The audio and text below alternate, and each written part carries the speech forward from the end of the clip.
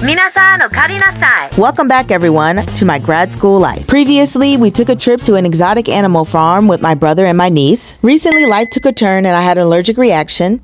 Oh my God. But I was able to get medical treatment, so yay to being alive. This week, I got to visit a lavender field. I met Mercy on a small farm where the lavender summer solstice experience unfolded. They offered us lavender wine, and our first experience was to make our own lavender scrub. I added a lot of the purple mica to mine because I wanted mine to be very colorful, and as you can see, my beautiful face recovered from the allergic reaction. They really offered us a lot for $55. We got to see how the lavender oil was extracted. It's a very tedious process. No wonder essential oils aren't cheap. The house where the event took place was so dreamy. I want a house just like it one day. It probably smells incredible.